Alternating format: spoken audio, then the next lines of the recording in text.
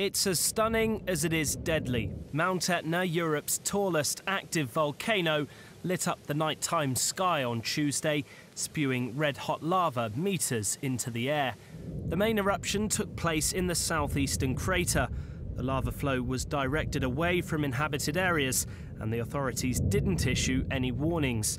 The southeastern crater often erupts and has done since it was born in 1971. The eruptions rarely cause any damage to people or property, but sometimes they disrupt air travel. This time, though, the airports were unaffected. It was directed away from inhabited areas, and the authorities didn't issue any warnings. The southeastern crater often erupts and has done since it was born in 1971. It's as stunning as it is deadly. Mount Etna, Europe's tallest active volcano, lit up the nighttime sky on Tuesday, spewing red-hot lava meters into the air. The main eruption took place in the southeastern crater. The lava flow